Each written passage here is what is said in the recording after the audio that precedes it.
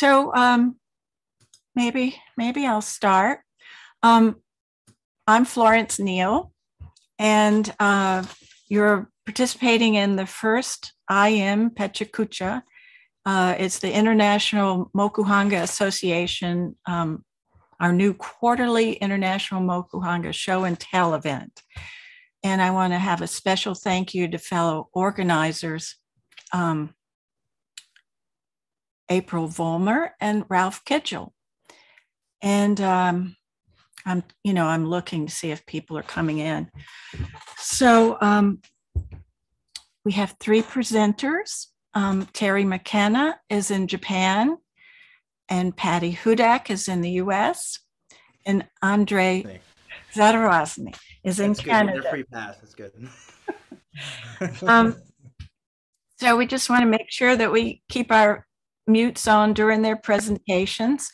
And after each presentation, we'll open up for discussions. And of course, you can enter your comments and links in the chat. We're really glad that we can all be together, especially in these days. I'll just say I'm Florence Neal. I'm an artist, IMC board member. I was lucky to attend the first IMC conference in Kyoto in 2011. And in 1990, I co-founded the Kentler International Drawing Space. It's a nonprofit devoted to drawing and works on paper. And we have a Kentler flat files with over 300 artworks in there, and a real growing focus on Mokuhanga. And we have a website, I'll put it in the chat. This June and July, Kentler's really pleased to present a wonderful exhibition continuation of a show that's at Southern Vermont Art Center now, curated by the Mokuhanga sisters and Patty Hudak. And she'll probably tell you more of that. I'd like to introduce Ralph Kiggell. He's going to talk about our programs. And he was vice chair of this last conference and the previous conference in Hawaii. And he's going to stay on with us for 2 years until the next board takes over planning our IMC conference in about 3 years. Ralph has lived in East Asia for the last 40 years in China, Hong Kong, Japan, and Thailand.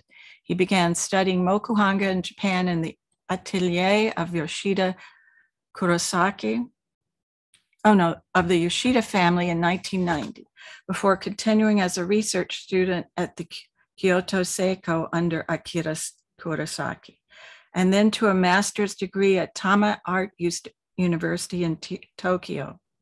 Since leaving Japan, he has been making art, writing, and teaching printmaking, mostly in Thailand, where he's now based. So thank you, Ralph. Where are you? Where is Ralph? Well, he said he had a bad internet connection. Oh, Ralph has a bad internet. Are you there, Ralph? I don't see him. He has a bad internet. So, well, we'll just move along then. I think what I really wanted to hear from him, because he did such great work on our last conference. And what came out of it in the conversations that we had about the presentations and in the breakout sessions, we found that we just wanted to keep going. So we're going to do these like quarterly and at different time zones so that Europe can be awake and we can be asleep. And so I think the next one will be in May, and the next one probably September. So, and thank you, April, for starting the Google groups, which keeps us informed, and we'll let you know about that. I'll put it on there. We'd love to hear from you for your presentations. We're going to try to link them together so that there's some cohesion. But let's just kick it off. I'm sure that we can hear from Ralph when he gets his link back. So first we're going to hear from Terry McKenna. And Terry was originally trained in oil painting, has a master's degree in fine arts, as well as many years experience tutoring art media to people of all abilities and walks of life in New Zealand, Australia, Japan, and Singapore. Since Since 2009, he has been working exclusively in Mokuhanga and has trained for 2 years in Kyoto under Richard Steiner. Since then, he's established the Australian Mokuhanga School, teaching workshops throughout Australia and New Zealand. Then in 2018, relocated back to Japan, where he established the Karuizawa Mokuhanga School. People from all over the world. Thank you. Thank you. People from all over the world and within Japan have completed residencies there, and Terry continues to create his own work. In 2021, his work won the Udatsu Washi Award at the Summer Mokuhanga Fair in Tokyo. So at this time, I will make Terry a host, and he'll be able to share his screen. And ready to go. Thank you very much, Florence and Ralph and April, for organizing this event. It's fantastic to participate. And welcome and hello to various friends and colleagues I can see, some from Australia, some people I haven't met, but I know you by name and perhaps know some of your work, and some people I don't know, and I hope to meet you in the future sometime. I'm sitting outside here in Karuizawa. You can see the snow. No, just a joke, it's a picture, but it is quite cold here. We have had a lot of snow this year. Karuizawa is in central Japan. It's about 1 hour out of Tokyo. So it's easy to get to, and I hope to see you here sometime.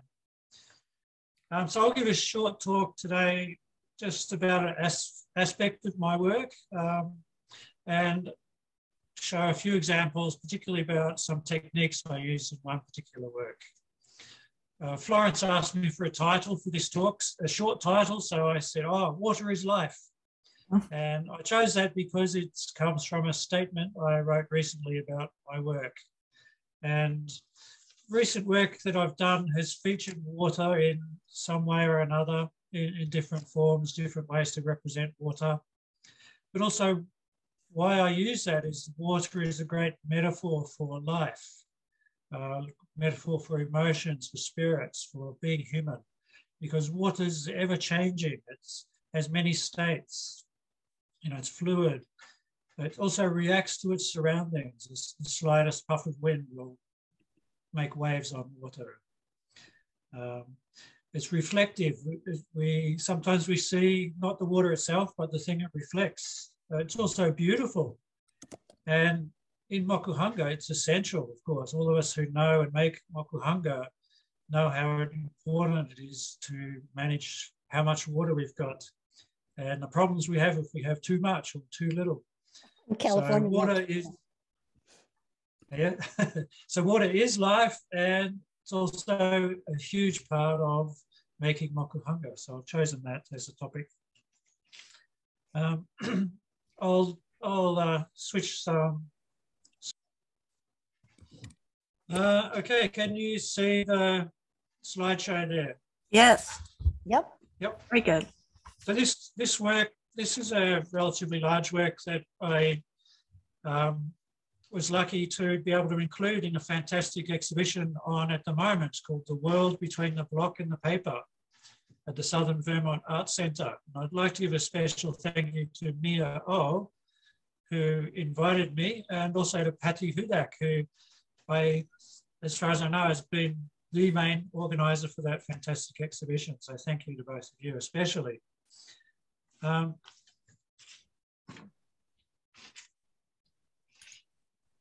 Yeah, so this work is, as I say, relatively large. It's a waterfall, and I chose this to talk about because it's particularly showing a few techniques, gomazuri, tobokashi, and how they can be fitting together to produce different effects and, again, to show different aspects of water.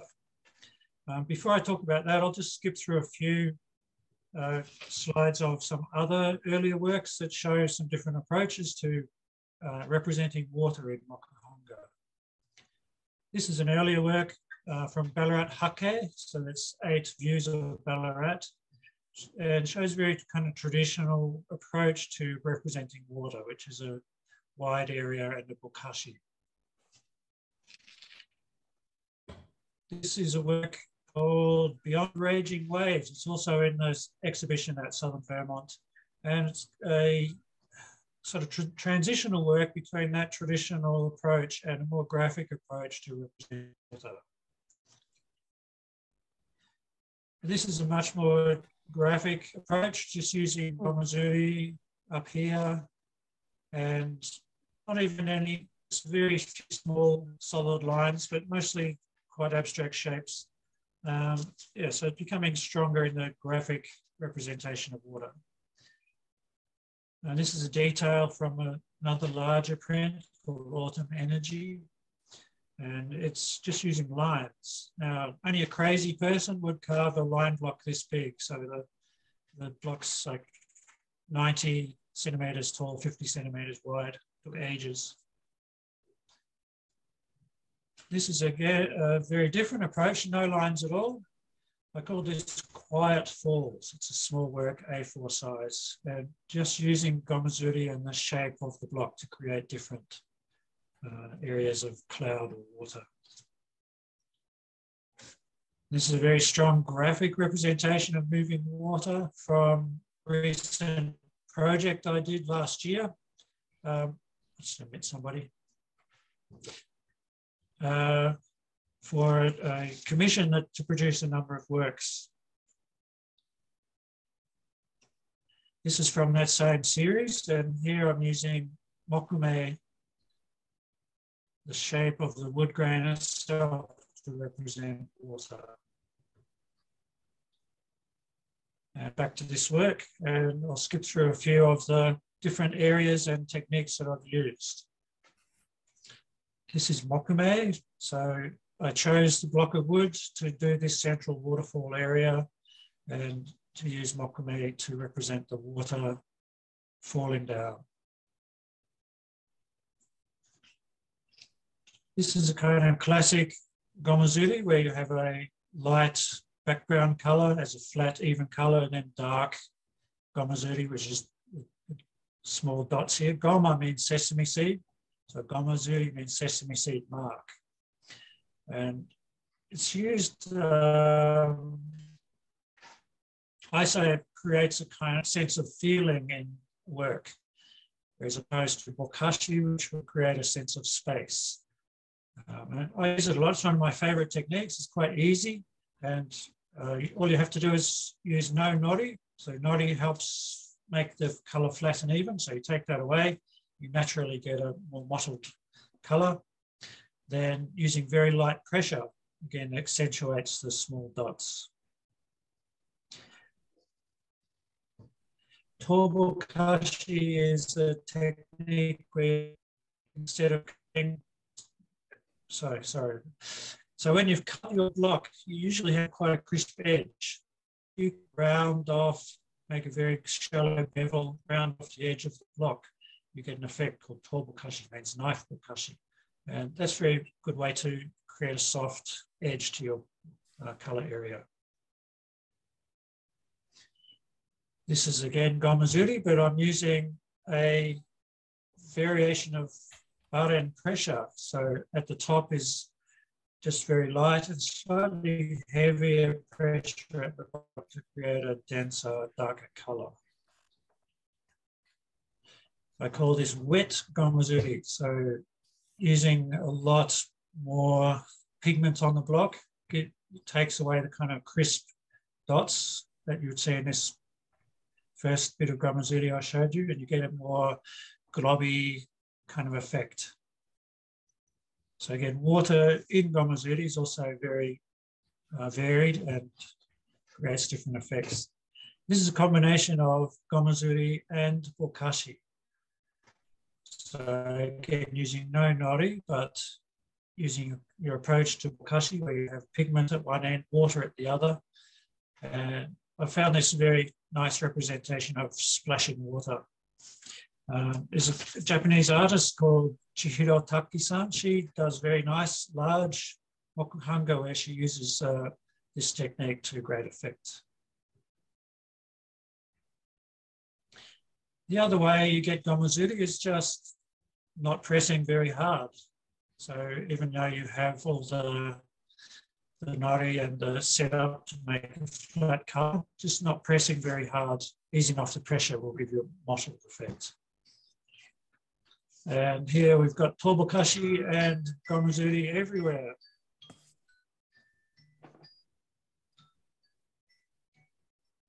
Oh, turn off my timer.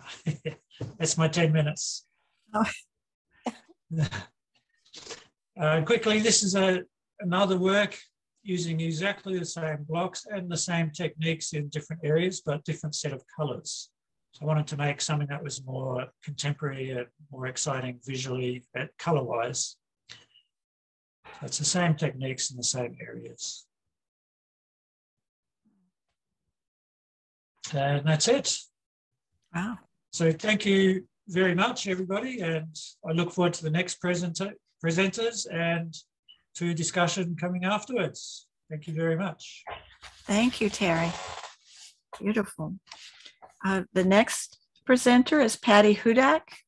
Patty lives in Vermont, where her work embodies philosophy and processes linked to Ireland, China, and Japan. While living in China, her work evolved to include theories of ink painting and contains influences by the mystical Irish poet W.B. Yeats. In 2016, 2017, and 2019, Hudak was artist in residence at Mokuhanga Innovation Laboratory at Yamanashi, Japan, where she studied traditional woodblock printing with Japanese printers and carvers. In addition, she studied privately with master carver Motoharu Asaka and the print artist Katsutoshi Iwasa.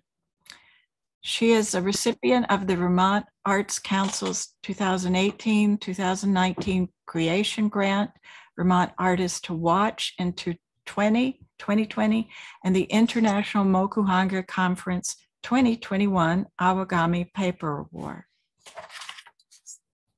So I will make you a co-host here. I will unmake you. Let's see. You're the co-host. And I'll unmake you. Thank you. Okay, thank you so much, Florence. Okay, let me get this technical stuff done. Yes. I also have to say that my husband has set me up with a new microphone. So does it sound good? Sounds great. Mm-hmm. Okay, just want this window.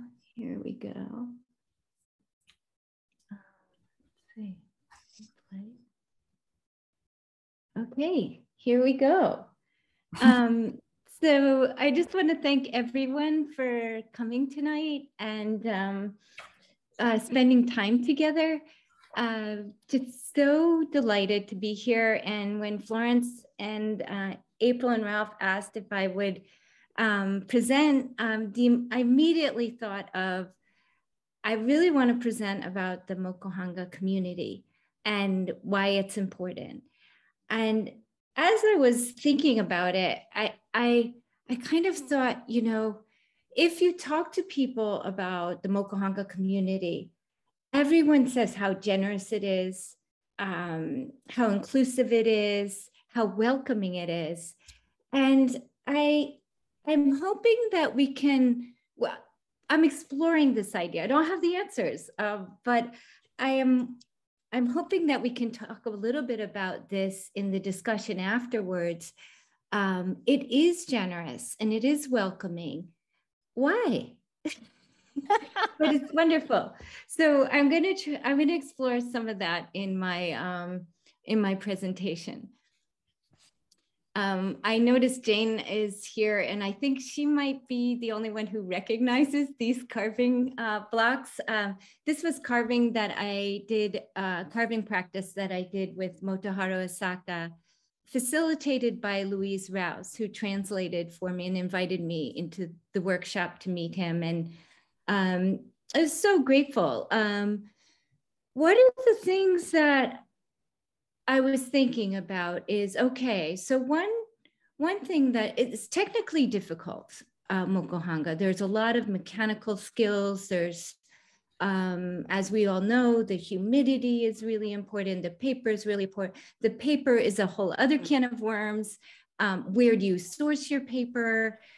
And so the tradition of Mokuhanga has always been a relational learning experience. People learn through other people, and they learn by relating to other people. So in some way, one way I was starting to frame it is that within our community, you're often asking for help or you're given help. And in that sense, I see that as sort of a vertical. I'm going to mention these again as the presentation goes on, sort of a vertical. So I'm either asking for help or I'm giving help. And I kind of relate it to when I lived in China, when you would meet somebody new, they were kind of fishing around a little bit for your age. So, you know, they might ask like what your animal year is or whatever. And so I kind of work out, were they older or younger? And was I their big sister or was I their little sister? And that kind of defined what your relationship to each other was. And so in Mokuhanga, I kind of was imagining this sort of situation where there are some people who have a little bit more and some people who maybe want to know more. And there's a kind of vertical relating that goes on. So these were our teachers at Mokuhanga Innovation Laboratory.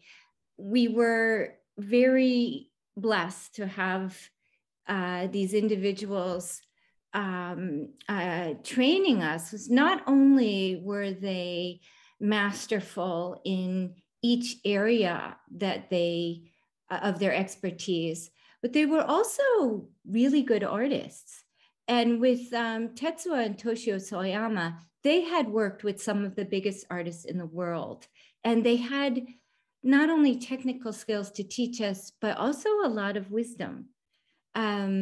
So we're very, when I say we, the Mokuhanga community, also Mokuhanga sisters. So here we are, Print Collective, Mokuhanga Sisters, which is one kind of community where I would say now is more like a horizontal rather than vertical horizontal. It's a peer relationship. And we can come together and ask technical questions or even just support. The last few years have been emotional. We meet every 2 weeks and we're creating projects together and also just there for support. In fact, there was a WhatsApp today and Katie was wondering about mounting paper and the others were getting on and it's very exciting. This is our first project. It's a imakimono scroll of called Borderless. Each one of us, the 8 of us, have a print in this scroll. It's edition of 20, so we each made 20 prints. And we relied on the skills of Lucy May Schofield to bind it together. We were taught this at the Mokuhanga Innovation Laboratory. We were taught to make, and we all made. Lucy perfected it to a higher degree. Our intention was that we would all go to Northumberland and work on it together. The pandemic kept us from doing that. So here it is, we edition of 20. It's been shown, exhibited twice, once at the conference in Nara, the Mokuhanga conference in Nara, and then once at the Southern Vermont Art Center in Manchester, Vermont. Which brings me to our second project. The Southern Vermont Art Center exhibition it is currently on view, called The World Between the Block and the Paper. And last summer, Mia O had an exhibition of her Mokuhanga work at the Southern Vermont Arts Center. And as I was taking it down, Allison Kreitz is here. She's the curator and the education director at the Southern Vermont Arts Center. I walked into her office and I saw on her wall a Hiroshige print.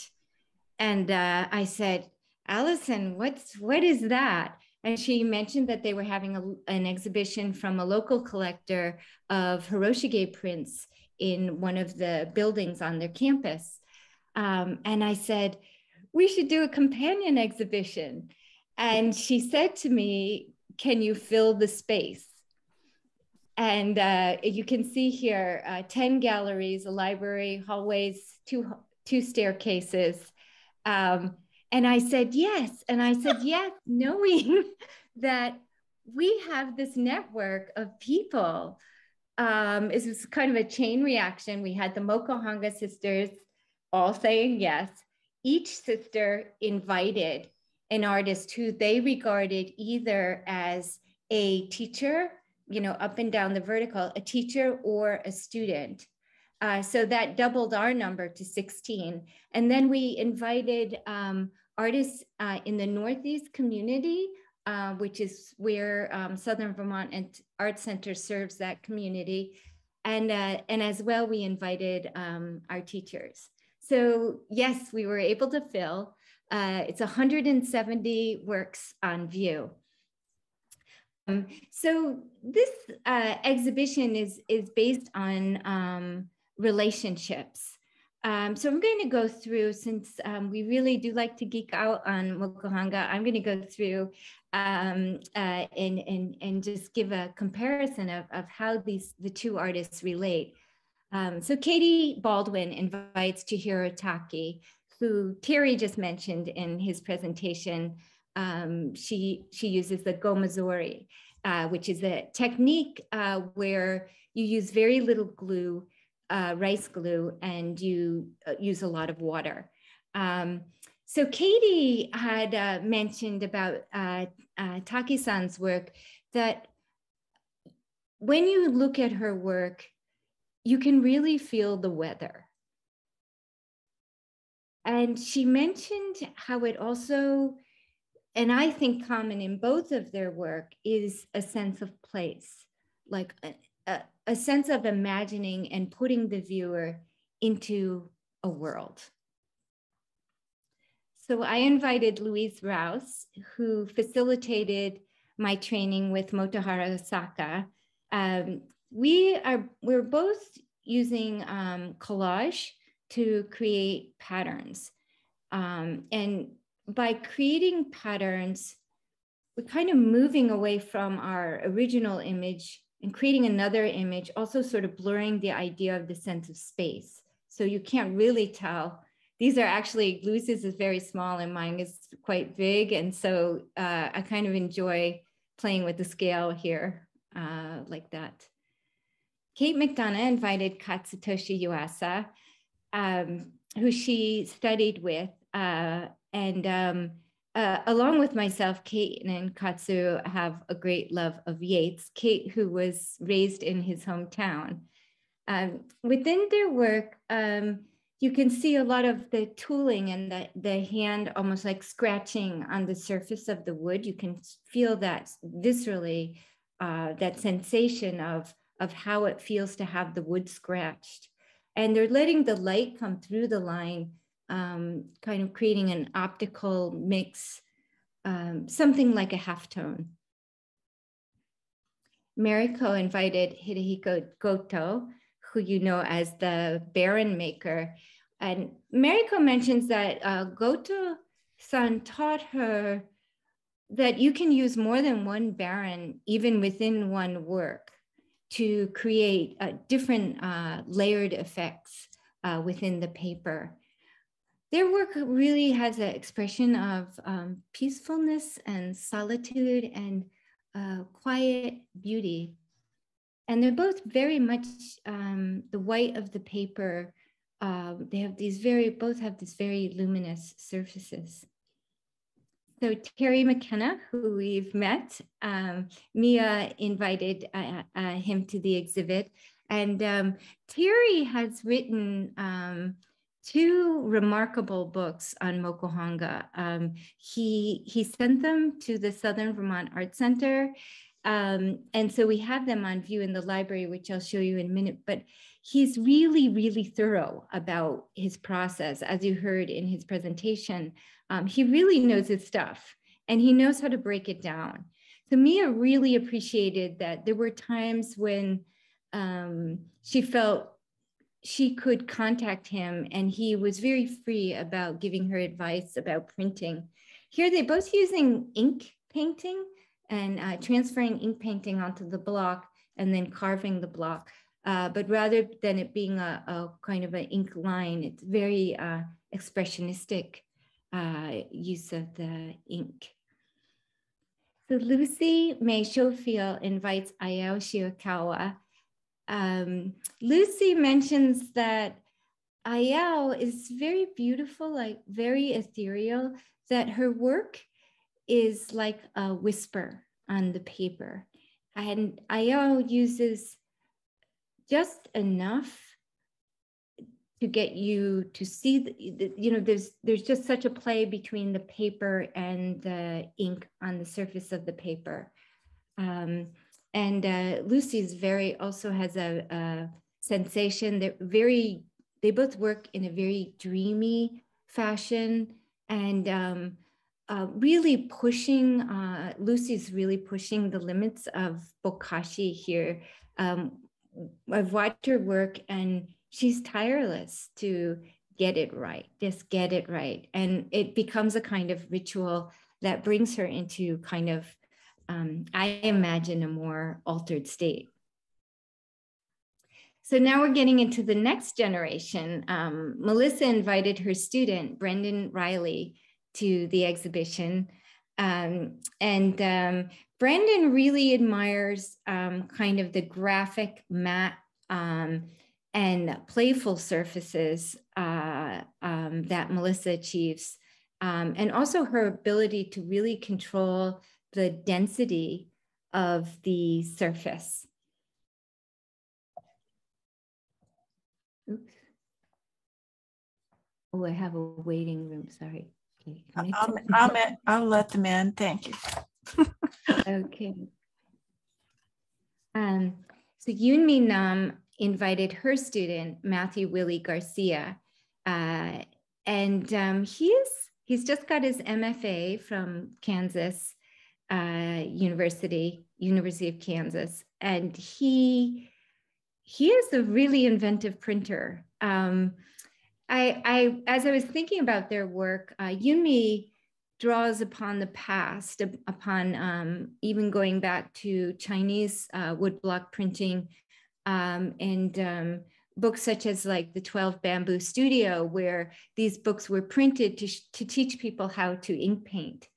So she is actually, I was thinking about, she's going into the past to kind of also find her identity as an Asian artist, where Matthew is going into the future and he does very kind of space age, almost sci-fi type of work, also to explore his identity. So I thought it was kind of interesting how they're going into different directions. And the other thing I think is really interesting about their work is Yunmi's work is really like, as in the old days, woodblock as an imitation of ink painting. And I see Matthew's woodblock really is almost like silkscreen. So again, it's woodblock, but it's kind of taking a form almost of a different medium. We've also invited Wood Paper Box, which is another collaboration among 3 of the Mokuhanga sisters that predated Mokuhanga sisters. And they do amazing projects together. These are all Mokuhanga 3-dimensional and 2-dimensional objects. In addition, as I mentioned, we invited a few members of our community, Sarah Halsey and April Vollmer, who's on this call as well. And I noticed the similarities of geometry in their work, and also very luminous use of the pigment. And the Florence Neal, Annie Bassett, and Jennifer Watkins address contemporary issues with Mokuhanga. And I'm really interested in these three prints together because it shows the relevance of Mokuhanga, that it can be used to address contemporary concerns. Florence is studying water and health, not only healthy water, but also water tables. And this piece really studies what will the color of water be in the future. So she's using data from people who are answering this question to create her forms. Annie is, she did this work in response to the last US presidential election, previous, and her own frustration with the choice. And she's using video and stopping different frames and printing those as separate images to create. So it really looks like it's moving fire, and it represents kind of the anger that she was feeling at the time. And Jennifer, also she has some beautiful surfaces which have a lot of emotion and marks. And she's a teacher as well as a Mokuhanga artist, and she's really interested in school safety, and she works on other issues, beauty, women's power, so here's our library, and we invite people to come and just spend the day doing research. We have Terry's books you can see on the table. He has these two books here. April Vollmer's book, Tuila Milanen's book, which I think might be out of print, as well as tool catalogs and other research materials. So thank you very much for coming tonight and for sharing this presentation with me. We have projects coming up. Florence mentioned we are doing a project with the Kentler International Drawing Space this summer. We're working on another set editions that we hope to have done by August, and then another future exhibition, which we'll be announcing soon. So thank you very much, and thank you for listening. Thank you, Patty. So our next presentation, I'm going to make you a co-host, Andre, is Andre Zadorozny. Good, yeah. Is a Mokuhanga printmaker and podcaster based in Toronto, Ontario, Canada. He has been working on his print work since 2017 and has produced the Unfinished Print podcast since 2020. Both of his creative expressions are searching for the meaning of Mokuhanga via discussion and by learning from others. Okay. Thank you. Thank you very much. Thank you, everybody, for having me. Thank you, Ralph Kiggell, for asking me. I feel humbled and a little freaked out because there's so many people that have this long history of stuff, and I'm coming late to the game, as they say. Can you see my shared screen? Is that? Yes. I've never done this before. Yeah, Yes. That's good. Okay, fabulous. We see your slides on the left too, but it's good. It's all good. Oh, can you see the? Oh, I do play. There we go. Let's try Yeah. that. There you go. Is that's better? Okay. That's it. Yeah. Okay. So my name is Andre Zadorozny. I am a woodblock printmaker based in Toronto, Ontario, Canada, and I also produce a podcast, as Florence said, called The Unfinished Print. Now, in terms of restart my thing. In terms of what was I going to talk about? Well, I think the idea, it's called Understanding the Mokuhanga Community, but it's also about understanding myself and where I came, because I don't have a large body of work. I'm super anxious about trying to get things done and trying to be perfect. But you'll kind of see I have an idea of where that comes from. This was given to me by Patty. She made this for me. She's like, "Hey, I got your first." I was freaking out. I was like, "Okay." So she's like, "This is it, the unfinished print." I'm like, "Awesome." That's me working, doing some radio DJing. I do it here in Toronto sometimes for a hardcore punk show. So the unfinished print. Now, this is the logo. What do you see? Well, you see tools.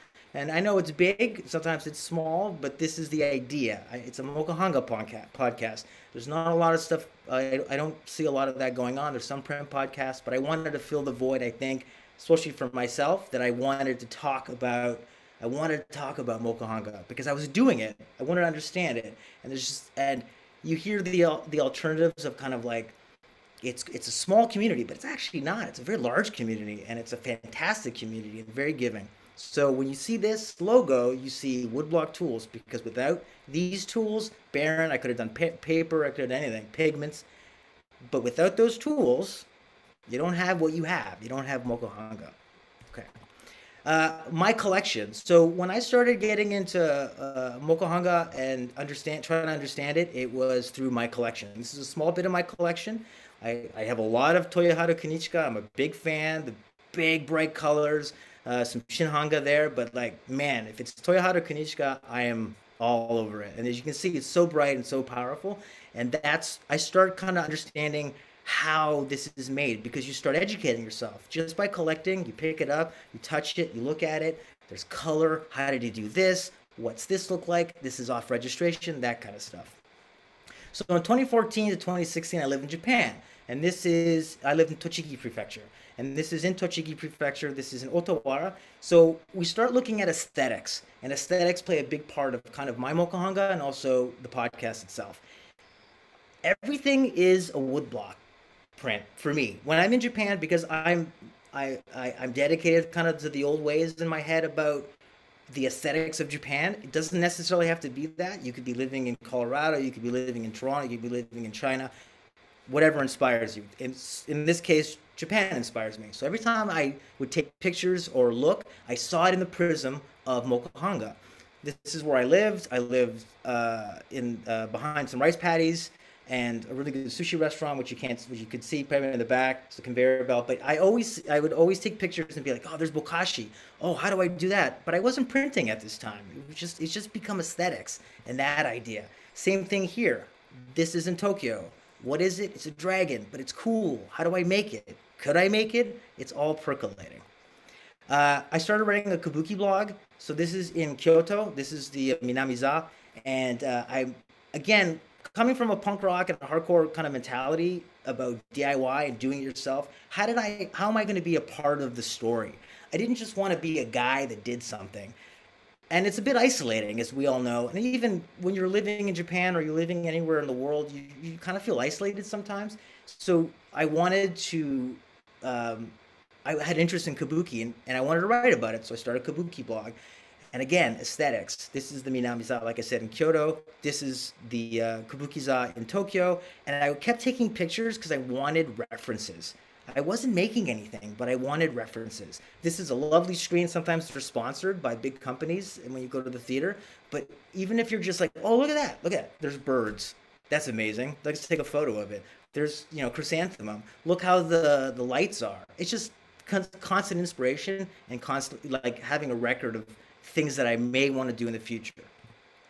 So when I came back to Toronto in 2016, I joined up with Elizabeth Forrest. Some of you may know her, some of you may not. She's a Mokuhanga. She's a Canadian Mokuhanga artist. She's doing other things now, but this is her print, The Reflective Unconsciousness, in 2015. She's a good friend. And I was like, well, now I'm going to do it. I'm ready. I've percolated. Let's go. So I'm going to do it. So what I did, that's me. I still have that sweater. It's me doing and starting to learn and getting my hands on it. So like the language of Mokuhanga is starting to kind of work its magic. My first print, this is the first print I ever did. It's dark, which is more to come. This is kind of what was sitting inside of me for as long, what I didn't say was I had bought David Bull's How to Make a Print in 2007. So from 2007 till about this is 2016. That's kind of the percolation of it. I'm slow at everything. As a funny aside, every time I speak to artists, they always say how first time artists or first time printmakers want to make like fantastic, or do you want to try these things? I'm actually doing embossing in here. I carved the block to emboss. Like, that's insane. I barely know what I'm doing, and I'm already trying to do embossing. But you get excited, right? Like, you get excited. You're really excited to try this. Paul Binney. Now, I interviewed Paul Binney. I took a photo of this in New York, and I guess it was 2017. I interviewed Paul Binney for my Kabuki blog, which still exists. And he was kind enough. He was doing as at Shulton. This photo was taken, and he invited me to his studio in England. So he had done a demonstration at Shulton, and he said, "If you're really serious about this, come along." So again, the Mokuhanga adventure, like this is, I've only just started, and I'm opening myself up to different things and experiences. This is in London. This is where I was working in his studio. I was carving, and it's a Kabuki block, so I'm taking what I've learned, the aesthetic of Kabuki, and I wanted to represent it in wood block. And that's I had my little fudomyo up there in the corner to kind of watch over me. I had all these little things, and it was fantastic. And I had the freedom. I slept on his floor. He gave me some instruction, and I was learning. So how do we get to the podcast? So when I was making the Kabuki blog, I said, well, I want to share, and I want to explore even more. So that's my good friend Doug Batchelor. He runs a podcast called What Magic Is This? It's a popular podcast about the occult, and if you're into that. But I watched him do it. Again, I'm timid, I kind of have to push myself. Those are my faults. I see them as faults, so I'm slow to the game. And I watched him work for a year, and he showed me how to do it. So that's my studio setup.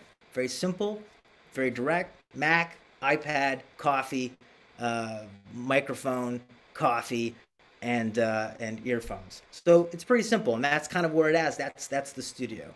So now, what do I learn? Now, the whole point of this is I'm learning as I go. The Mokuhanga is teaching me from even if I haven't carved anything or made anything, I'm learning from collecting, from doing my projects, like working with Elizabeth Forrest, Paul Binney. Now I'm making, and as I'm making, I want to talk to other artists. So I only have a few slides of people. Believe me, Terry, I've learned from you when I did my interview with you, and so I apologize that you're not up there. But I could have a list. It would have been a pretty boring list, like me just talking about what I learned, because it's a long list. It's a lot of good stuff. Katsutoshi Iwasa, Mount Fuji in Norway, 2015. I interviewed him last month. It came out recently, and I learned about hard work. And here's a guy that just works and works and works. And I was like, man, that's pretty cool. So what am I doing? What can I do? We all work differently. But from Katsu, I was like, yeah, this guy works a lot, and he produces a lot, and he makes really good work. Walter J. Phillips, April in the Cotswolds. I need this print. This print is like everything he does. He's long dead, but I did an interview with someone here in Canada about his work. He's an inspiration, and as I read him and I look at him and I see his work, I'm impressed, and it's my goal and my aspiration as a Mokuhanga printmaker. So from this, I'm learning tradition. I'm learning how this was made, DIY. He made his own tools, stuff like that I can do. It's not esoteric. It's anybody can do this. Patty Hudak, Force of Nature #3. What I learned from Patty, being humble, being like totally wanting and being excited and being like taking it all in. So that's just important stuff, because you don't know what you know until you know it, kind of thing. The last few slides is what I'm learning also is language. So when I'm editing, because Mokuhanga for me is not just me making it and the tactility of carving and printing and all that stuff, because you do that, but like editing, this is Carol's wave files, and I'm learning the language, the actual language, how you guys speak to me, how you talk to me, what you want to talk about, what you don't want to talk about. I mean, it's all there, and I edit it down, but it's a physical manifestation of your voice. So that's it. That's my backyard. A lot of bokashi there, a lot of good stuff that I like, But if you're interested in what I'm doing, Andre Zadorozny Prince, IG, Instagram, and what else? Oh, Spotify. I got a Twitter account, but who cares? Spotify, Apple Music, and my Libsyn. Thank you very much. Thank you. Ralph, would you like to say something? Yes, I'm sorry at the beginning, I had a bad signal here. I'm just excited that this gathering of people who do Mokuhanga has taken place using the Pechakucha format, which is also something that began in Japan, I believe. As Patty and Andre and Terry have all demonstrated, the Mokuhanga community is wide and widening and international. So it's gone way beyond Japan, which is very exciting. And I think this Pechakucha meeting is a great way for us to come together and see different aspects of this community. I'm not sure what Florence said at the beginning because I wasn't here, but hopefully we'll meet again every 3 months. Will people have questions? I'll just kick off the first question. Terry, did you know that Florence also has water as a theme in her work? No, I'll plead ignorance. Sorry. All right. Yeah. Florence, did you see any connections with your work and Terry? Well, it's quite beautiful, actually. The theme of water, and it's on my mind. And actually, Kentler has a show up now, and one of the pieces called "Water is Life." Oh, Terry, were some of the slides you showed details? Yes, some of those were details. In fact, most really only maybe 3 or 4 were the whole Oh, okay, because image some of them looked of the quite woodblock abstract, print. but that's because you zoomed in Yeah. on the detail. Yeah. Mhm. Yes, Patty, you should unmute yourself. Can you? Yes. Okay, there you go. So I also have a question for Terry. So your water is very Japanese water. You know, the shape of what do you think of that? And do you draw from Japanese prints or decorative objects, or how did your imagery evolve to look the way it does? Well, partly it's consciously created that way to emulate some graphic representations of water that I see in Japanese art. And as Andre pointed out in his talk, everywhere, all around you in Japan is really beautiful graphics and images and objects that are so inspiring. And that just filters into you and comes out in your art, whether you like it or not, I think. But partly I drew on that as also consciously, well, this is a way to create water as graphic language. So does that answer your question? Yeah. It's beautiful, those wave patterns. They're absolutely beautiful. Oh, thank you. Well, I mean, water moves and we don't see the line, but we do somehow. And Mia Olson's work, particularly her earlier work with all these beautiful loopy lines, was also, I think, influenced me as well. And that work also goes back to quite old Asian ways of representing water, particularly. Anyone can unmute themselves and ask a question. Andre? I have a question for Terry. So this is a tech question. When you're carving water, when you're trying to understand how to carve water, do you have any advice when you're starting to? I know you can do the bokashi and you can use the wood, you can use the mokume, but when you actually want to carve the depth of water, the action of water, do you have any hints or anything like that? Well, Richard Steiner, my teacher, always said the single most important part of Mokuhanga is the art, making the design.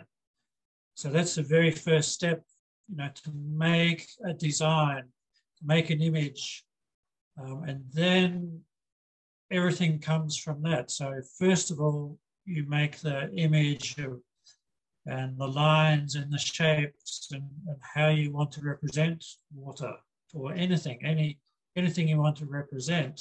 And from that, then you would choose different techniques that would enhance or go well with, you know, what you want to say in the artwork. So that's the approach I would recommend, and that's what I use. Yeah, so it all goes back to your design as an artist, and that's why Hokusai is famous. We all know Hokusai's work as Hokusai's work, but he never actually made those prints. Because he worked with. Yeah. I had a question for Patty about, I mean, everybody seems to work with somebody, a master printer. And Richard Steiner is great. He bought my first Beren for me. He's so generous. But Patty, you worked with, I can't pronounce his name, with Louise Rouse. You went to him and worked in Tokyo before you went to MILAB? I went to MILAB first, and I studied with basic training with Tula Moilanen. Tula, Yeah, and one thing I realized after I took the basic was that I really needed help with carving. And I was living in Tokyo at the time, and I had met Louise, and she's so impressive as an individual. She speaks perfect Japanese and is probably the most integrated that I've seen a foreigner living in Tokyo. She's hard to be integrated. And she's very concerned about craftspeople and Mokuhanga craftspeople in Japan. And she was studying with Motoharu Asaka, and then she facilitated a lot of workshops. She even brought him to Europe and I think the US. I heard about that. Yeah. And so, you know, when I say I studied with Motoharu Asaka, it's not like I went once a week for maybe 6 months. So I didn't do an apprenticeship or anything like that. It was amazing, I have to tell you. But I learned so much about carving. Like, I can carve without turning the block now, and I can, not perfectly, but I can do it, and I can use both sides of the knife. But like I was saying, we have the technical skills that we learn, but it's also the relationships, going to his studio once a week, and fabulous. You know, underneath the floor, he stored old blocks, you know, and then when we would make a dam pack and he wanted to weight it, he would take a stack of like these beautiful blocks that he had carved ukiyo-e prints on, and that would like weight down the work. And just kind of being in just a very small space too, and being among the prints and learning some of the culture that way, again, through relationships, was so that valuable. Was after Tula had introduced you to the basics. Yeah. And so then I very much focused on carving, and I still feel like it's a lifelong process. I mean, I feel like now I'm moving more into the focus on the printing, and I always feel like the printing is so much harder. Yes, I thought the opposite, but now I really feel what you're saying is absolutely I still true. rotate the block though. It's okay. It's, you know, it actually doesn't matter, I think, but just it's I know how, like, anyway. But that practice block you showed in your slides was very impressive. Yeah, well, if you took a closer look, Motoharu Osaka had done one of the circles and I had done the other. So where it might look like I improved at the end, he's actually carved the last circle. I was actually wondering about Ralph's training too at the Yoshida studio. That must have been interesting. Well, yes, it was, but a lot of it was by observation. I found in Japan that you're not necessarily told directly. I mean, I imagine with Patty with Motoharu, what's his Asaka, yeah. I imagine with him though, because you're going there specifically to learn carving, he would have been quite closely tutoring you, or were you left on your own a lot of the time? So the advantage, and this is where Louise came in, and Louise had done enough translating. She had studied with him herself, and then she had done enough translating where I realized she was also translating. She knew me as a foreigner and as a Westerner. She knew why I was there, and she kind of interpreted in I'm not articulating this, but language, but also she filled in the gaps, you know, with those kind of things that but I was very much guided by him. He sharpened my tools and taught me tool sharpening. He taught me all aspects of carving that you could do in that amount of time, which again is just a flash in the pan. So I would do the exercises and then carve up a block of my own drawing and then do exercises. And I ended up carving 2 blocks while I was there. And the first was in Magnolia, and the second was the cherry block. So it was amazing experience. I've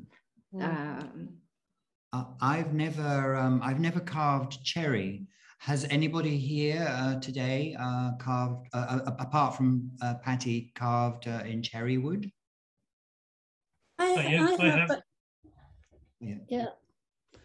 Just to build on Patty's experience with Asaka Sensei, because I was lucky enough to get to spend similar amount of time probably, but maybe more intensively, because I wasn't living there. I was visiting and having 3 classes a day sometimes.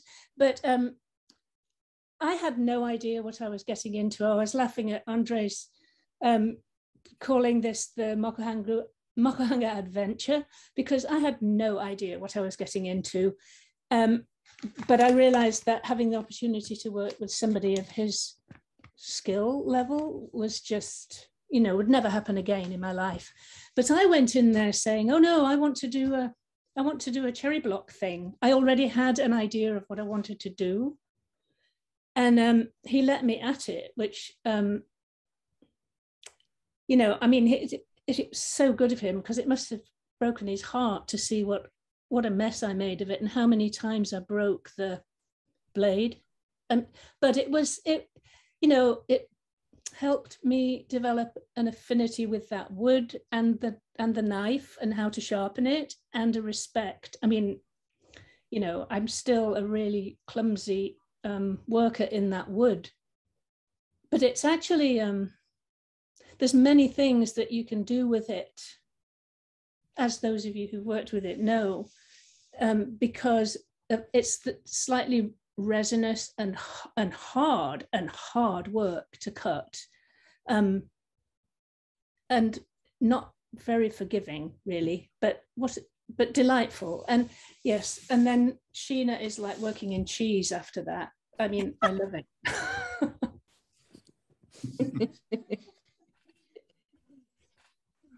I think the maybe the single most beautiful thing that you learn in Japan is incredible respect for the materials, and that historic development with materials is incredible, and how it all came together. Like, I believe that the paper, the washi in Japan, was that the washi that's used for woodblock printing has been specifically fine-tuned over the centuries to be really, really sympathetic to woodblock printing. I mean, you can see that in all your works today. But has anybody had any success with using other kinds of papers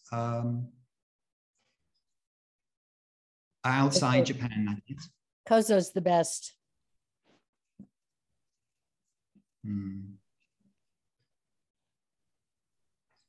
Every time I see a print on Western paper, in Vermont, I noticed, what was his name?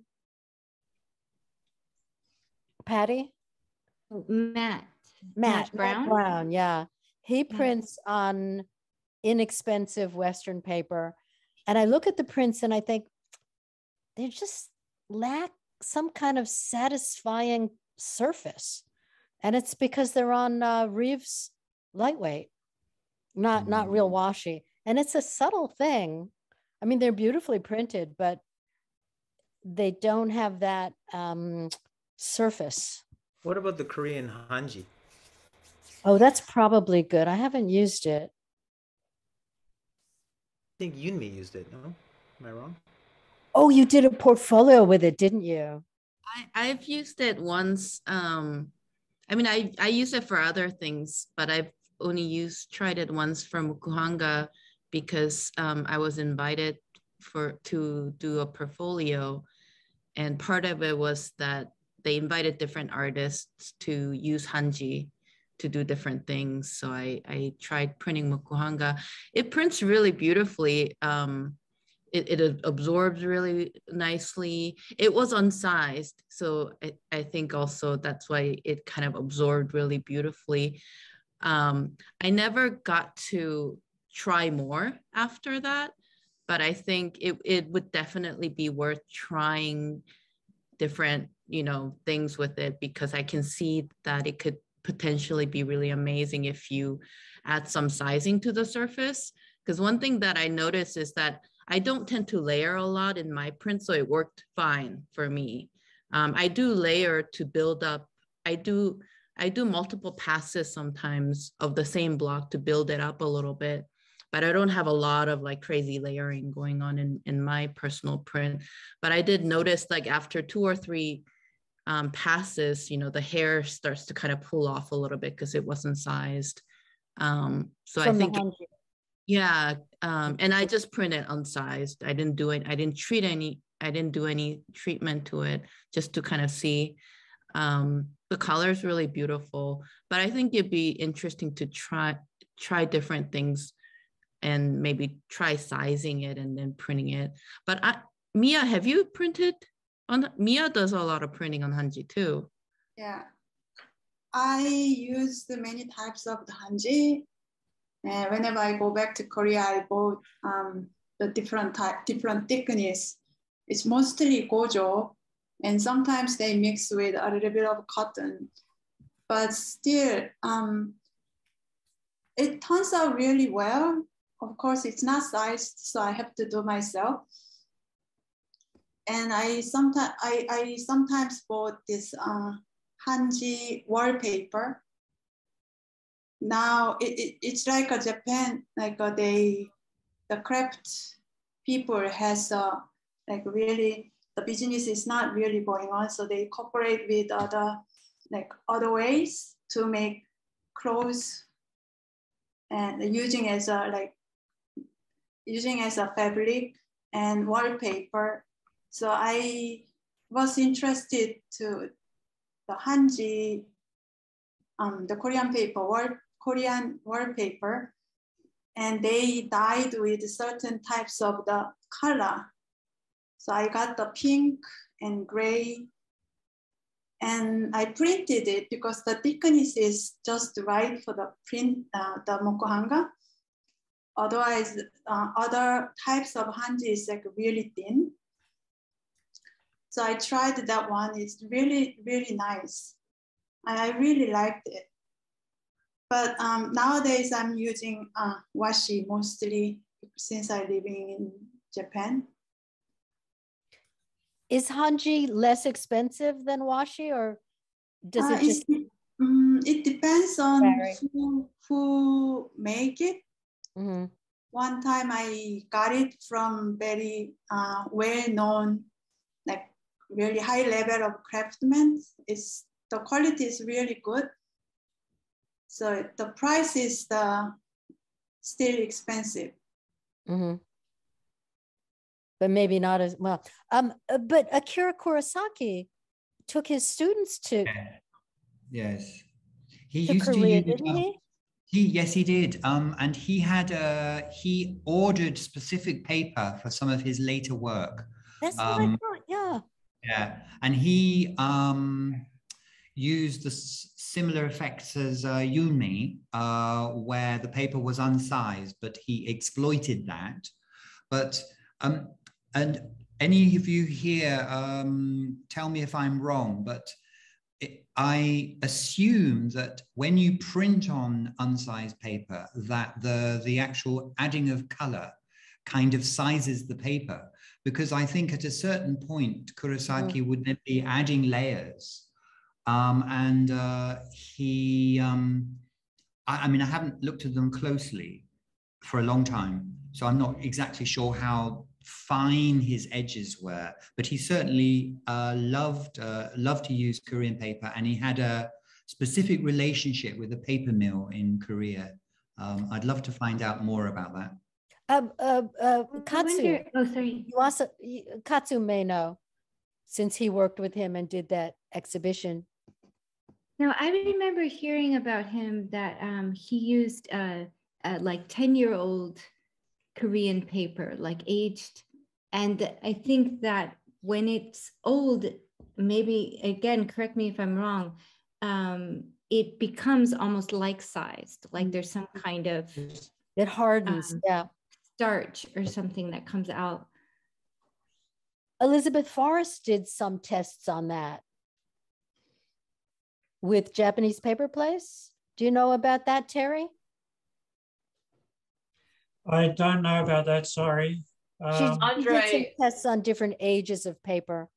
Andre could talk about that because he had a podcast. Oh, did you interview Elizabeth? Not yet, no, but because we see each other, and she has a relationship with the Japanese paper place, but the Japanese paper place, the interview I did, I was told that certain papers, as they age, that they begin to become, I guess, more fibrous, and they become to kind of come together more, the fibers. And I was told that over time, if it's an old paper like Meiji period, Taisho period, later, you don't have to size it. So, but where are you going to get that?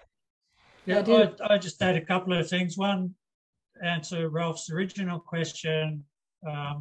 I've used a German paper called Zirkel. I just put that in the chat just a couple of minutes ago. That's good. I found it's quite smooth, produces a good result, but if you keep with a smaller size, bigger sizes, it tends to not handle the expansion and shrinkage so well. Nothing beats washi, of course, for beauty and responsiveness. And as Ralph said, it's been developed over the centuries, works beautifully with the technique. And I like his theory, because what sizing does is it does fill up the holes that's in. If you look at washi on a magnified, if it's highly magnified, you can see all the fibers crisscrossing. And if you had a miniature combi van, you could actually drive right through from one side of the paper to the other. So the sizing does fill up those spaces and reduces bleeding. However, you can actually print quite successfully on unsized paper as well, if you're very careful with the amount of moisture you use initially in dampening the paper, and the amount of moisture you have in your pigment. So everything's variable, and you can get good results with so many different ways. Don't be scared of mokuhanga. The other thing that I just wanted to add is I've also tried printing on silk, which prints really nicely too. Oh, really? Yeah. But really, really dense, like really tightly woven silk, very fine silk. And it'll take the watercolor. Yeah, it printed just like paper. I dampened it just like paper. Oh, interesting. Incredible. Linda, were you just going to say something? Yes, I think Patty was asking about the aged paper, and it is true. You know, some of the really good paper makers say that if the paper is aged, it can be used well, unsized. And so a good paper merchant would be able to tell you what papers they have that are aged. Like, you know, I can make recommendations. Japanese Paper Place could make recommendations if you want to try unsized paper or select papers that are not sized. Florence's beautiful prints on those long scroll shaped papers, that paper's not sized. Those are absolutely exquisite sheets that are made. And it was interesting before about the discussion of good water, because water is such an important element to really excellent quality paper. The paper making regions that have really good fiber and really good water, of course, have superior paper. Another thing you can do if you want to try unsized paper is you can calendar a little bit before you print on it. You can run it through your press or run your baren over it to kind of tighten it up or firm it up, especially, was it you, Yumni, that said about the little hairs coming up? Mm-hmm. Yeah. That'll help a little bit with that. Yeah, that's a good idea. Linda, could you say more about that? You dampen the paper and then run it through a press, or what is the process? Oh, unmute. It's in my book, Patty. Sorry about that. Patty, I put that in my book, the creative print. I don't think I'm going to be at the Southern Vermont Arts Center this week, and I'm going to go right to that page. Terry, did you just mention? We can't hear Linda. We can't hear what Linda's saying. Oh, I'm sorry. Can you hear me now? Oh, yes. I don't think you would want to dampen it when you run it through the press, because it could change the shape of it a little bit. Yeah. So what I do, Patty, is I have a very smooth board that's bigger than the size of the paper, the washi you're doing.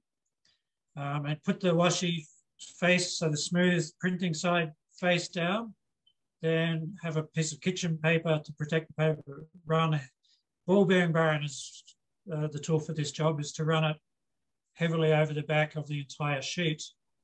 And you'll produce the paper will be compressed and produce a very smooth, flat surface on the front. And it's particularly good for mokume, where you need a smooth paper. Thank you for easy. that. I love using unsized paper, but sometimes a little something would be really nice. That sounds, I'm going to try that. Andre, I'll change topic, if that's okay. I just wanted to say a really big thank you to your podcast. I love listening to all the different stories from people, and usually I'm carving in my studio. I find listening to something while I'm carving is quite good. And even though I haven't met many of the people you've talked to, I feel like I know them really well now. Yeah. It's just sort of feel like it's changed my relationship to other Mokuhanga practitioners. Oh. So really, thank you very much. Yeah. I just listened to a couple. I listened to Kevin Francis yesterday. Yeah. Really interesting. Yeah. Yeah, that Kevin's was a good one. Andre, will you put the link in the chat? Because we'll have a copy of the chat. Sure. And I think Kevin Francis has a show up now in New York. Yeah. Oh, is that now? In New York? Yeah. So yeah, you if you go on his Instagram, or you can find Instagram. Yeah, but or I'll send you the link. I don't have it at the moment. I was planning to go see it on Wednesday. Are you going to be in New York on Wednesday? Are beautiful. Pardon? Will you be in New York on Wednesday? Yeah, I'm there now. I'm here now. Oh, I'm in California, but I'll be there Tuesday night. So we have to get ramen. Oh, that would be nice. It's our habit. And I would like to see Kevin Francis's show. Yeah. He's never been to Japan. I should encourage him to visit. Yeah, his stuff's far out. I mean, I love it. It's just so unique and different. And then he's got the models. Like it's very intense sometimes, but it's very cool. Very original take on Mokuhanga. Yeah, Andre, you're really linking us all to each other. I find I'm really waiting for your podcast to come out, for the next each episode. Oh, that's good. I'm really that's waiting. Good. Yeah. I got to look at the list. Are you going to do Elizabeth Forrest? I am. We've been playing. She's in Kitchener, outside of Toronto, and because of COVID. She moved outside of Toronto. Pardon me. She left Toronto. Yeah, she left Toronto, but I helped her move. She's like 3 years ago now. Oh, Yeah. I'll say though that like when you're making something that's kind of in unison with you're trying to make your print work, there's this like you're learning, but at the same time you're also trying to balance both at the same time. So it's like, which is good, but also an interesting process because a lot of people just work on one thing and they can really focus on it. But I'm learning so much. So, and I always said that if it's only a group, Cam Bailey's really nice. When I say, look, Cam, if you're the only one listening to it, if you're the only one listening to it, I'm happy. And I really appreciate if artists listen to it and really appreciate it and take in, then my job is done. That's how I see it. And if I can turn new people on, that's even better too, right? And that's the future, right? Trying to how to bring in non-Mokuhanga people to understand it, or even other artists from other fields, to appreciate it more. So. Making connections. So we need something to do when we're carving. I just wanted to ask people way back through maybe, I'm not sure how long it went on for, but there was a Mokuhanga kind of community based around something called Barren Forum. Did anybody aware of Barren Forum? Yeah, David Bull was an early networker who shared information. We're still doing print exchanges. I mean, they happen every couple of months. Oh, okay. Okay, Michelle. So it's definitely still happening. Okay. It's community based. So it's basically when someone wants to take control of an idea or a concept, they'll kind of post it and take charge of it. But it probably happens a couple times a year. Okay.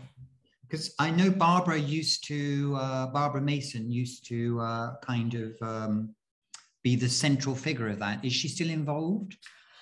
I haven't seen that name come up. I mean, I'm relatively new to this whole Mokuhanga world, so I haven't seen her name, but it kind of went dark for a bit, and I think people are trying to like percolate it back up. Well, David focused his energy on this shop he's got in Asakusa. Yeah, David's not really. I don't see him at all involved. Yeah, he's involved with his own shop now.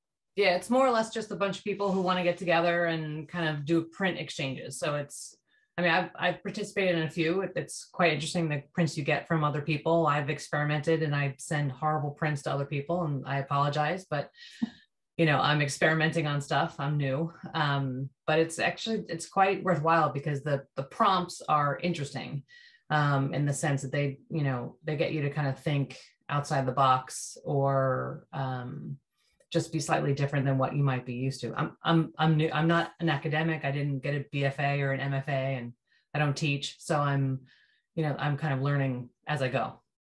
So it's been fun. I don't know how long it was, but I think the early Bar and Forum print exchanges are in the Spencer Museum collection, which is at the University of Kansas. And I don't know from what year to what year, but it's kind of the earlier years that they started doing. It was a really important connector at the time. It was like before Facebook in the 90s, maybe. Yeah, I used to. And it was really hard to get information about what was going on in Japan then. Mm-hmm. Yeah, I think the information is still there as far as a resource, but it's mostly turned into an exchange forum. Yeah, from what I can tell. There's so many additional resources available now. Yeah, completely. Mm. Jane, where are you located? Just on mute. I'm in Berkeley, California. Oh, Berkeley, right. Yeah. Not far from where I am. I'll have to visit you sometime. Jane, was your office used to be in Nezu in Tokyo? Nearby, very close by. Not actually, it's Nippori. in Omotesando. Oh, yeah, I've got the ends mixed up. I'm thinking of not Nezu. It was near the Nezu Museum. Aoyama. Yeah. Okay, right. I think I once dropped in. I don't know really? why. But... How was I not there? The connection. I don't know. It was many years ago. I don't know. No, it's great to see you, Ralph. I came across you very early on in my whole printing pursuit through some early lino prints. I think you did some swimming pools. I did. And I yes. was talking of how do you look at water. I was looking at prior art, and you were one of the sources of prior art. So I've always been a great admirer of your work from that was early work, I guess, for you. Yeah, it was back in the 90s, which I always think is about 5 minutes ago, but now is being swallowed up in time. Yeah. So do we have topics for the next Pechakucha? I've heard also Pakachuka. I've heard several different names because I'm an architect and it's very big in our community. Do we have topics for the next one, just out of curiosity? Oh, we don't. It would be nice if we could sort of see what people are proposing and put things together. So we don't have a topic in general. Oh, actually we do. Proposals, right? Mike Lyon is going to be in the next one, and he's talking about technique, his major printing technique. And so eventually I think we can put it out there that this is the topic and people can kind of respond to that. But for now, send us your topic.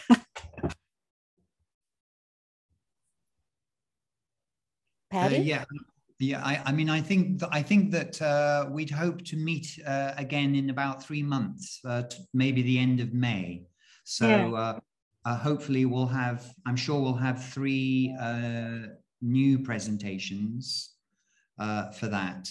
And also we might host it from a European time zone so that we'd get more people from Europe. It's a bit difficult getting everybody kind of able to join at the same time. Is that right, Florence? That's correct, yes. Oh, is that right, Mara? Yes. Just thinking it's 3 a.m. here, so yeah, completely. To the theme, well, yeah, I don't know if it was a stated theme, but this idea about the community, and since it's very meta because this is a community, but about that question that Patty raised of why is why is the community so generous, inclusive, welcoming? And I just was thinking about, I mean, I don't have an answer to that question other than it seems so very much intrinsic is about exploring and learning, and that we learn as social beings a lot.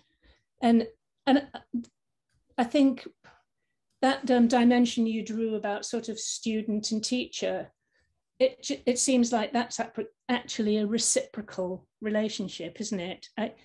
That we learn from teaching, and we learn from teachers, but we learn by being student. I mean, we teach, students teach their teachers. That's what I'm trying to say. And so these interpersonal connections, and it seems like we're all learning, because we're learning this strange art that isn't,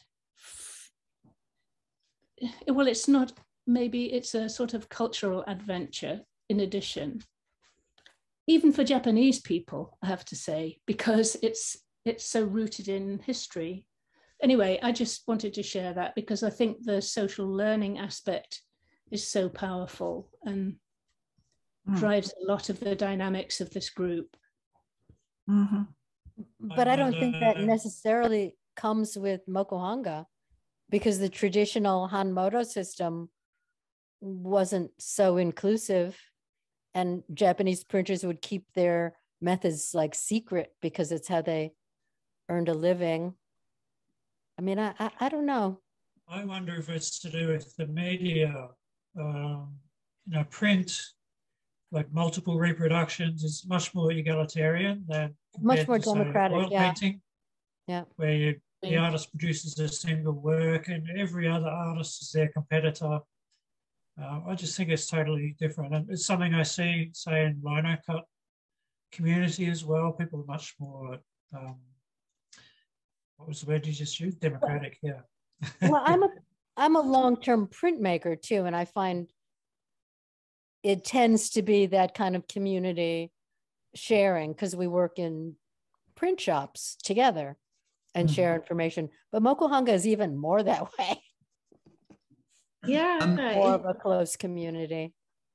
I want to follow up from something Jane said, if I may, which is about a teacher can learn from their student. And maybe I'm wrong, but to some extent in Asia, a lineage is more about the student doing exactly what the teacher told them. And I think it would be, how would you say, shocking almost if the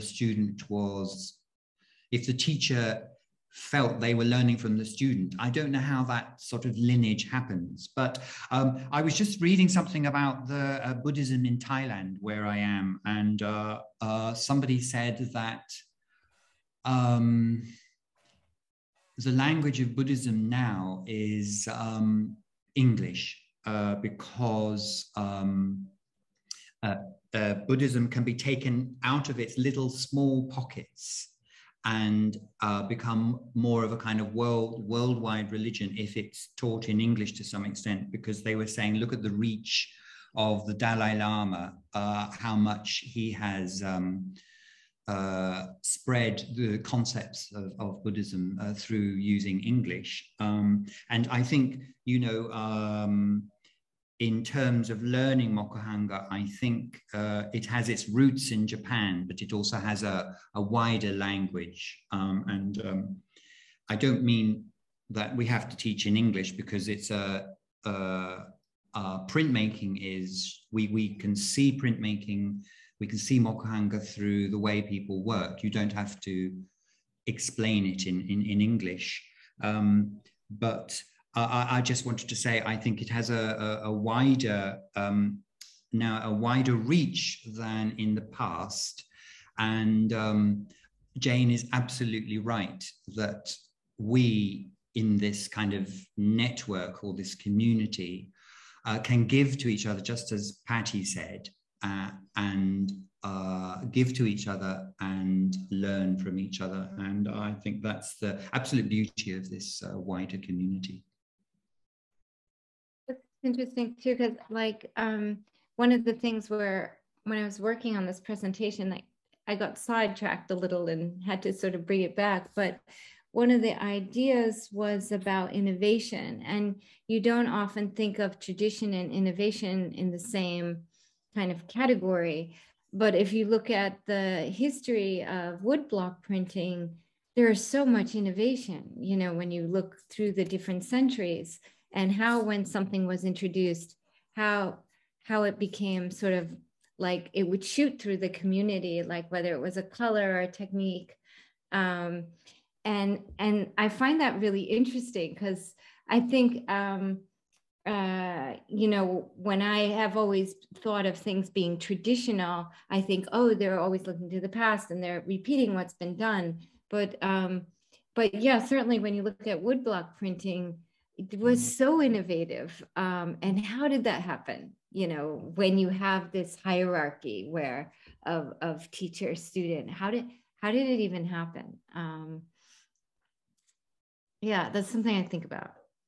Don't you think that's, as an international community, we're not, the artists who are participating in this international community are more likely to go off in different directions than if we were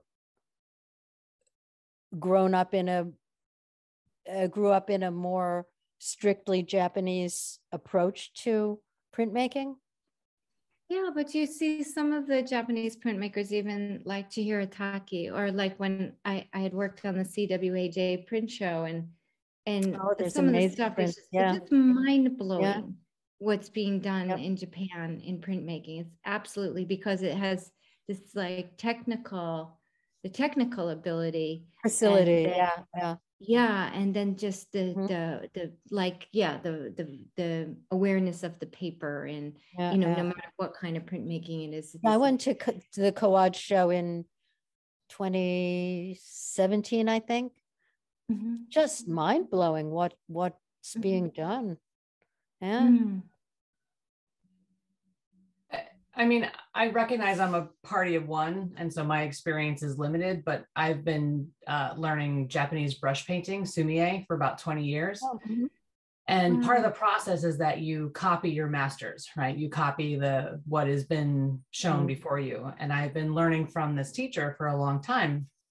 And I started kind of branching out on my own and showing her very modern works and very abstract works. And she kept on saying back to me, like, well, why can't you go back to the traditional method? Like, why can't you be what I've been showing you? And so I equate that to Mokuhanga, where I've not felt like I can't be abstract, and I can do, I mean, all the things I've seen in the Nara show and even today is very modern works. And there's no thought process where just because you have this beautiful bounty of historic process that you can't do something non-figurative. You're allowed to do something abstract. And so there's, ironically, I think, something freeing about printmaking, which in a way it's much more of a precise process than just kind of paint on paper. And that's what I really appreciate about Mokuhanga, is that I have not really felt this construct of you have to do something, it has to be a tree, or it has to be like what you've seen before. So maybe there is something kind of inherent about the community that just allows you to kind of just experiment in your own voice that's more freeing than other types. I don't know. Again, party of one. I have nothing to say but just that. And my friend Linda Beeman, every single time I show her stuff, she's like, do it, go more, go past, go even farther. Like, I mean, she's not holding me back. So it's an amazing community, and that's what I love about it. So. Where are you, Michelle? I'm outside of Washington, D.C. I still am working, so I'm relatively new to this. I'm not a full-time artist or an academic, so it's something that I'm doing on my own, but I'm hoping that eventually I kind of move towards doing it more full-time. Yeah, I'm just a super fan. Oh, and I volunteer for the National Museum of Asian Art, the Free or the Sackler, and I've told everybody about Andre's podcast, and all the docents and the curators are now starting to listen to his work. So good. Sorry. Thank you. Awesome. He's famous in our world. That's good. Fabulous museums. It's a fantastic museum. If anybody's ever in the DC area, I will hook you up. I mean, it's just, we have a Hiroshige exhibit going on right now. I mean, it's just, really? We don't have a lot of print, which is something that I talk to the assistant curator of Japanese arts often about. So there will actually be a Japanese print room soon at the Sackler. So it's something that I didn't do anything to get, but I'm still happy we're going to have one. So if anybody's in the DC area, I'll hook you up with a tour. Excellent. Michelle, Michelle, I was going to say that the American Library of Congress, is that in Washington? About 12, 15 years ago, they bought the whole CWAJ exhibition, the College Women's Association of Japan, Tokyo. The annual it's an annual printmaking show in Tokyo, which kind of sums up what's going on in printmaking in Japan each year. Well, I'm going to say we should close, right, Ralph and April and everyone? Yeah. Yes. Well, we got to stop at some point. Yeah, we could go on. It is a great pleasure to talk with everybody about these things. It is. Anyway. Well, good night. Continued. Good night. See you tomorrow, everybody.